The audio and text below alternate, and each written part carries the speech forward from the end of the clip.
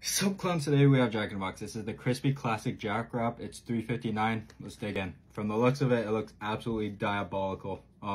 Chicken strip, cheese, lettuce, tomato. It looks like a pickle, and then it's wrapped into this tortilla. But I'm gonna double wrap it because it's very lopsided.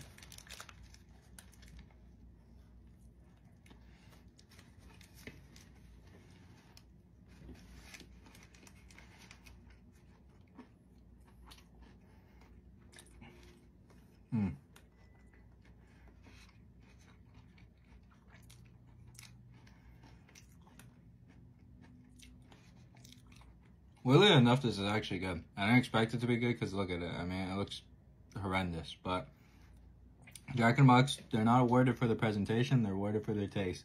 And taste is phenomenal. So it's a chicken strip in there. There's like this good sauce or something. They say call it something insane, like yum sauce or something like that. Then there's the lettuce. There's the pickle. The yum sauce is kind of like a mixture between like ketchup and mayonnaise.